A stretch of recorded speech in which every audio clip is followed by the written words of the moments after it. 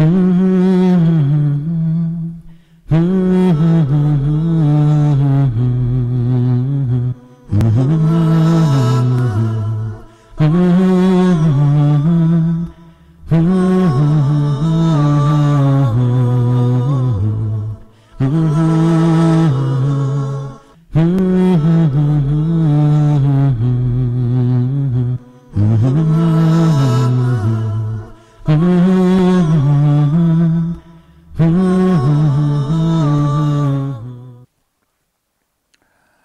الله الرحمن الرحيم الحمد لله رب العالمين وصلى الله وسلم وبارك على عبده ورسوله الأمين نبينا محمد وعلى آله وصحبه أجمعين. Assalamu alaikum wa rahmatullahi wa barakatuh. On the second year of Hijrah, the Prophet sallallahu alaihi wasallam was instructed and ordered by Allah to change the direction of Qibla from Jerusalem to the holy Kaaba in Mecca, in the holy Haram, the holy mosque. On that same year, Allah the Almighty made it obligatory upon Muslims to fast the holy month of Ramadan. And fasting, as we know, the month of Ramadan is one of the 5 pillars of Islam. Before that, Muslims used to fast, but it was made obligatory upon them to fast the day of Ashura. And that was before Ramadan became obligatory. And the day of Ashura is the 10th day of the month of Muharram, the first month of the Islamic calendar. And the reason behind the Muslims fasting that was? The day before the Sharia came to fast Ramadan. Yes, why were we ordered to fast Ashura? Because the order from Allah Azza wa Jal, so we're not have a choice. Okay, Abdul was it to do with Ibrahim alayhi salam? No, it had to do with Moses. Yeah. It is the same day that Allah Azza wa Jal has saved Moses and the sons of Israel from Pharaoh and his followers.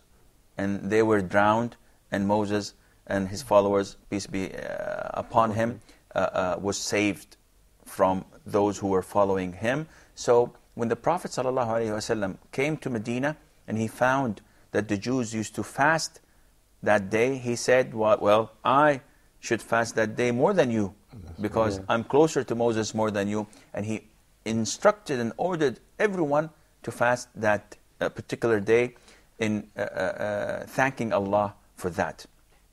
Now, so we have to be changed, or there is something different between the Muslims and the kuffar, or the Muslims and the unbelievers. Well, the Prophet ﷺ at the very beginning, he fasted only the 10th. Yeah. And then he said, well, if I make it to the next year, I will fast with it the 9th.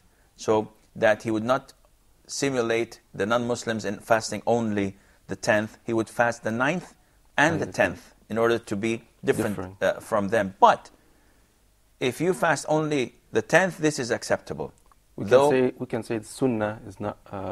it's not obligatory, of course, because now with Ramadan, it's not obligatory anymore. So Ramadan is now obligatory for Muslims. It's one of the pillars of Islam for them to fast. Also in this year, Allah Azza wa Jal has made another pillar of Islam, which is zakat. And zakat is the poor due, is the money that every Muslim should calculate from his savings, or if he's a farmer, from the crops he is farming or harvesting, or if he had cattle, sheep, cows, camels, and so on, or if he was a merchant, he should calculate the money he has. If it reaches a certain limit, he should pay a certain amount, which is usually in trading, or in, if you have savings, gold, silver, or money, you should pay 2.5% of that saving every single year. And you give this to the poor. You don't give it to the priest. You don't give it to the ruler, unless, because this money is concealed and conceived by you. Nobody knows about it. But if it's something that is apparent, that people can see, like the cattle or like the farming, harvests and so on, then the ruler should take this amount of you and give it to the poor. It's the responsibility of the government to feed the poor and to give the money and shelter to them. But if you have savings of your own, you're responsible to get 2.5%. And this system is the best system that would take care of the poor on the account of the rich, without the rich being burdened by it. 2.5% is nothing. It's negligible every year. And the poor would find an honest and honorable source of income without the need of begging others. And at the same time, that's good for the society to make the people feel like brothers. You know, it's one way of looking at it, and it's a way of balancing things. Yeah. And it is a well-known fact. If this system was applied, you would not find any poor among the Muslims. There'd be no poverty at all. No poverty at all.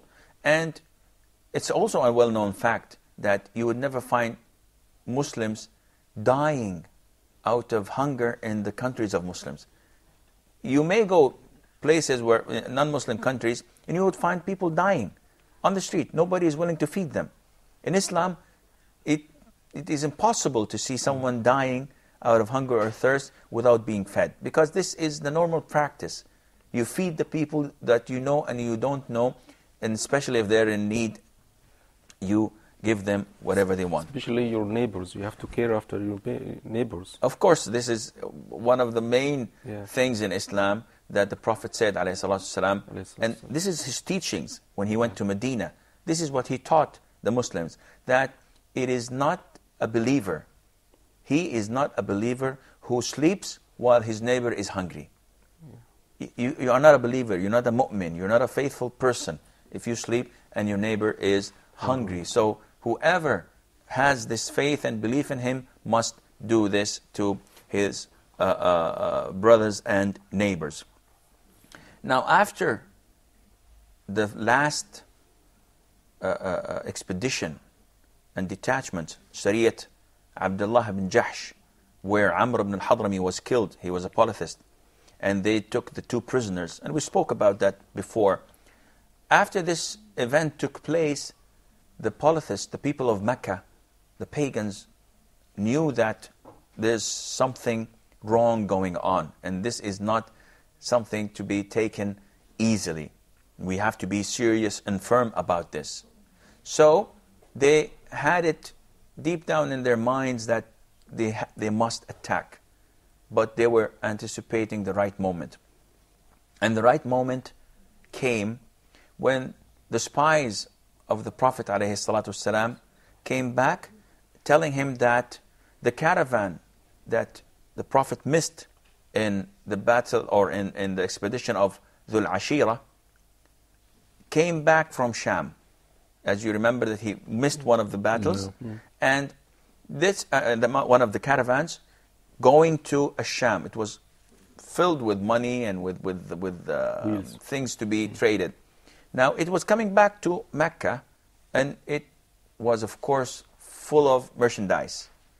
So the Prophet heard about this, and he decided to go and capture and take that caravan to hurt the people of Quraysh financially. So he asked whomever had his ride ready to come. And he did not want to wait for any person who did not have his ride ready with him. So he went off with 100 of the muhajirin, of the migrants, and 214 of the Ansar, of the people of Medina. 2 of the companions requested not to attend. And that was Hudayfa ibn al-Yaman and his father, because they've already gave their word to the mushrikeen not to fight. So they went off. And they had only one intention, and that was to capture the caravan. So they were not armed properly for a war. They just went off with the swords and maybe a spear or two. But they took the permission from the Prophet ﷺ to not attend the battle. the two people? Yeah. Yes, of course. Hudayfa ibn Yaman and his father. And the Prophet ﷺ gave him that permission. Now, talking about the companions themselves, they were not going for war. The 314 companions were not ready for war. They're just going to capture a caravan. So it was a big caravan. It was a huge caravan, but it had few guards with them. So there was a chance. Yes, and it was led by Abu Sufyan ibn Harb, one of the leaders of Quraysh. So the Prophet ﷺ went out and he said, may Allah Azza wa Jal grant us as Muslims this caravan where we would benefit from. Now, as the Muslims had their spies and they had their people doing the reconnaissance, also the mushriks, the people of Mecca, had their own spies. Abu Sufyan ibn Harb knew that the Muslims wanted to attack him while going to Sham. So when coming back, he was even more careful because it was a serious thing and he did not want to lose the money that he was entrusted with. So he sent also his spies, and he found out that the Prophet ﷺ was about to attack his caravan and intercept it in a certain area. So he changed his route, which means that he went off-road. Instead of going on the normal route, he went to the direction of the coast. So instead of going south, he went west. And he sent one of his companions, Damdam ibn Amr al-Ghafari, to Quraysh to warn them. So Damdam ibn Amr al-Ghafari went to Quraysh, and he was on his way, riding as fast as he can to warn the people of Quraysh about their caravan that was about to be taken by the Prophet and by the Muslims themselves. One of the aunts of the Prophet ﷺ, Atika bint Abdul Muttalib, had a dream. In her dream, she saw that a man came on top of the hill, shouting at the people of Quraysh, warning them, and he threw a stone, a big Stone. rock. And that rock, as it came down from the mountain, it broke into small pieces, and every single house in Mecca had a piece going into it. Her brother, Al-Abbas, the uncle of the Prophet ﷺ, told this story. And this caused a feud and an argument, heated argument between him and Abu Jahl. Because he was a relative of the Prophet ﷺ, and this dream means that something bad was going to happen. And I'm afraid that we have to finish this story after the break, so stay tuned and inshallah we will be right back.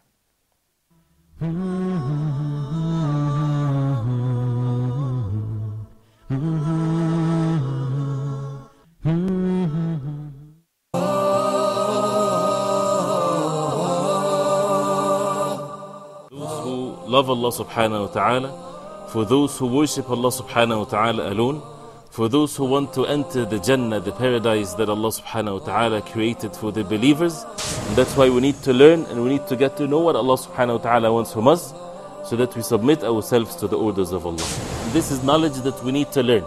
Why we're spending more time to look into the verses and to the meanings of the verses in depth, so that we can get to learn from it what we need ourselves to be steadfast, to be obedient to Allah subhanahu wa ta'ala, to ponder over the meanings of the miraculous words of Allah subhanahu wa ta'ala.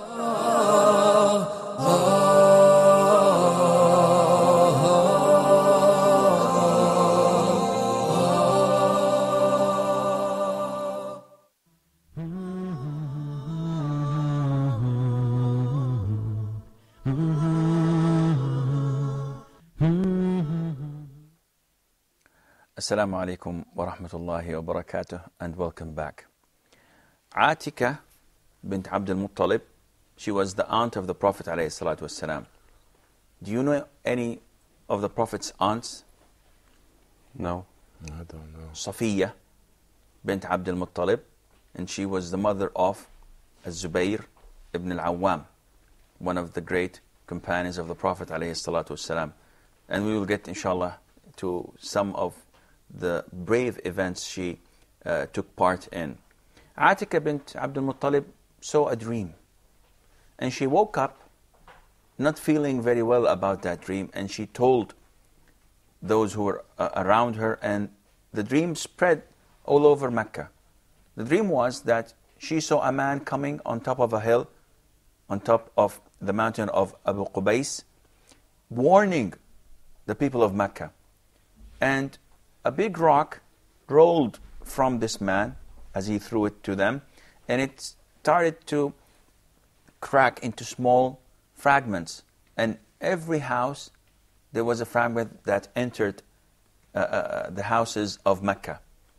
When Abu Jahl, the leader of the Qurayshis, heard about this dream, he was not very happy with it, and he started arguing with Al-Abbas, the uncle of the Prophet ﷺ, until this man, Damdam ibn Amr al-Ghafari, actually came from on top of the mountain of Abu Qubais and shouted to them that, "O people of Mecca, hurry up, because Muhammad and his army are attacking your caravan, which has all your money."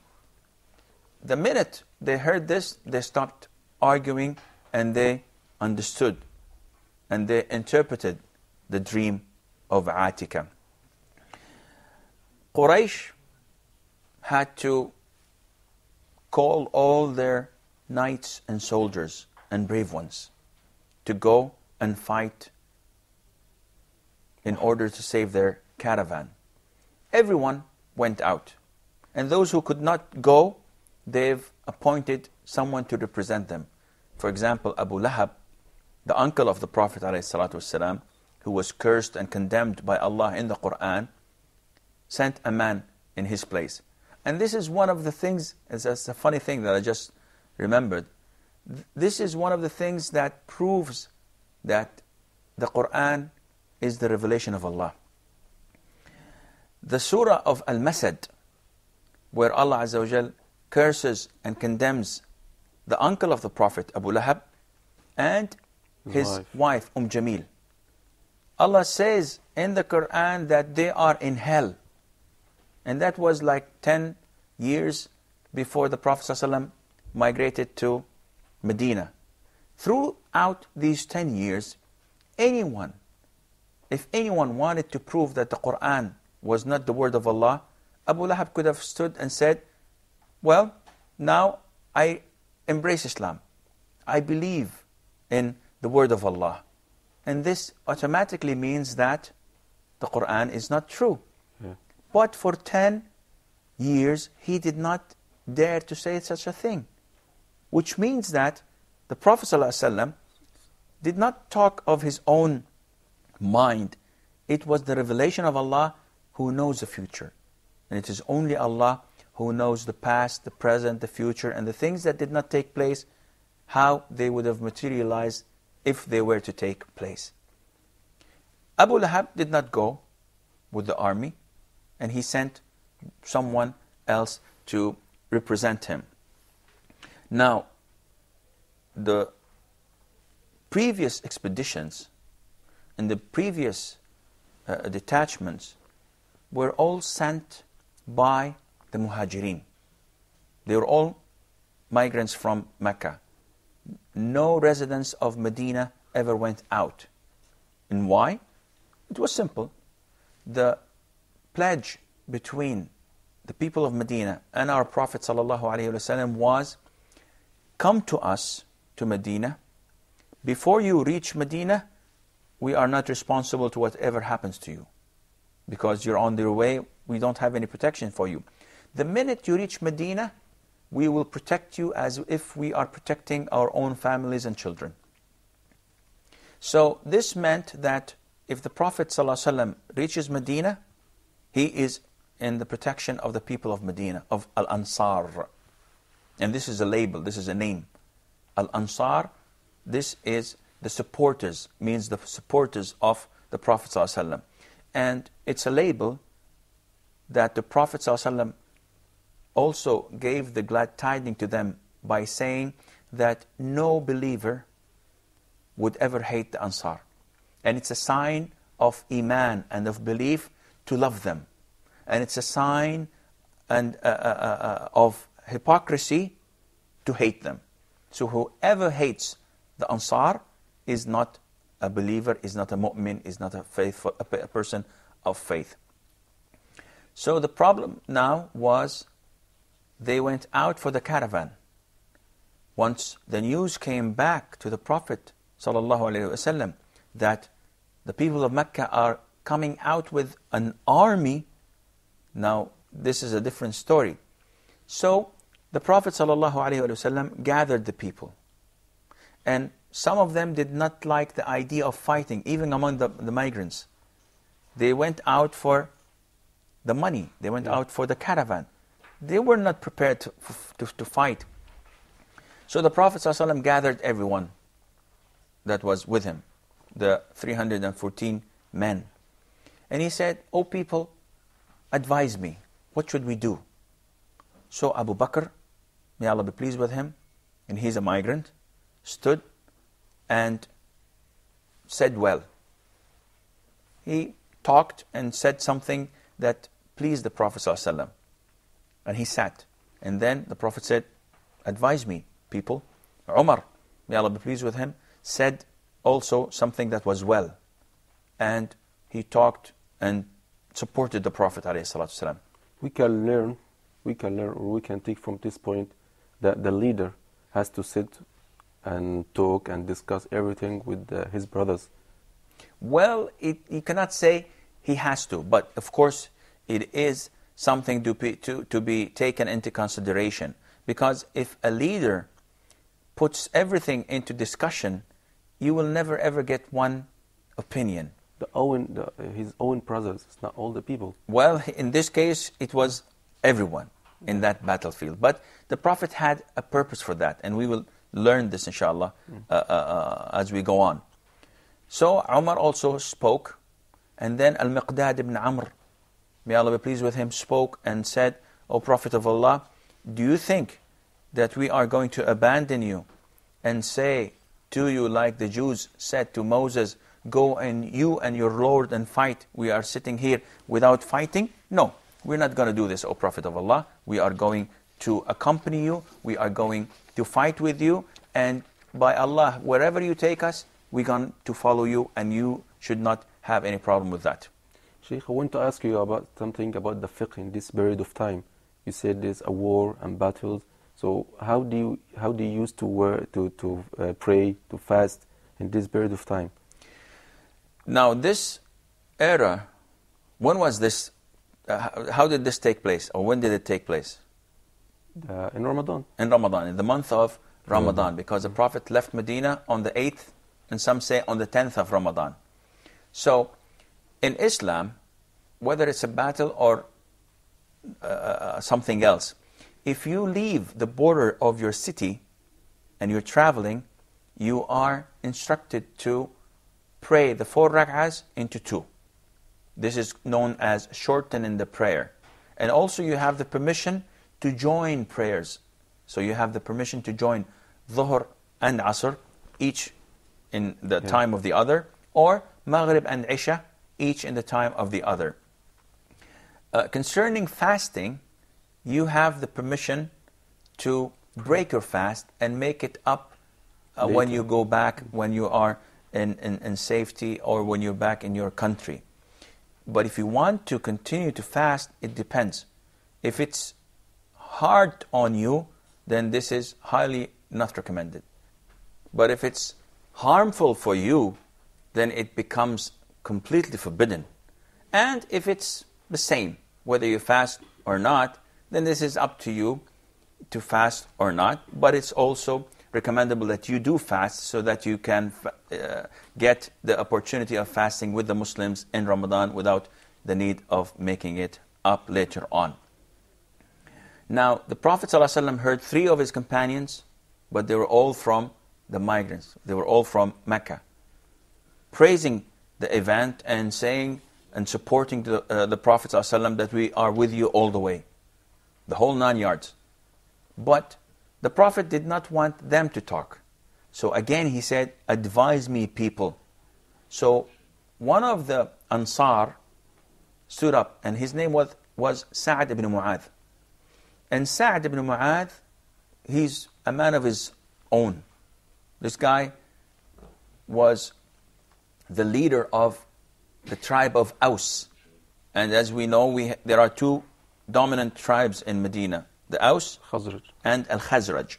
So he was the leader of the Aus tribe. And he was a young man.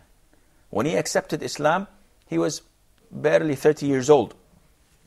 And when he died, or even less, and when he died, he was almost 32 or 35 at most. Yet when he died, the Prophet tells us, ﷺ, that the throne of Allah, the Almighty, trembled out of joy because he was coming to join them in heavens. Sa'd ibn Mu'adh stood up and said, Prophet of Allah, I sense and feel that you are talking to us and you intending that we talk instead of our brothers, the migrants. Prophet of Allah, we've believed in you, we followed you, and we testified that what you brought was truth. We gave you our vows and our pledges to support you and to obey you. Therefore, go ahead. Do what you want to do. By Allah, if you ride to the depth of the oceans, we will follow you, blindfoldedly. So, not even one single man of us would stay back. So, go to what Allah Azza wa Jal has instructed you and ordered you to do. And by Allah, when we meet the enemy tomorrow, you will see what type of men we are. Because we are firm when we meet the enemy, and Allah Azza wa Jal will satisfy you with the way we fight. So the Prophet ﷺ was fair to inform the Ansar to go with him. So the Prophet did not want to force them. Yeah. So he wanted them to bring this initiative from themselves, and he prayed for Sa'd ibn Mu'adh. I'm afraid that this is all the time we have for today's program. So inshallah, until we meet next time, fi amanillah. Wassalamu alaikum wa rahmatullahi wa barakatuh. Mm-hmm.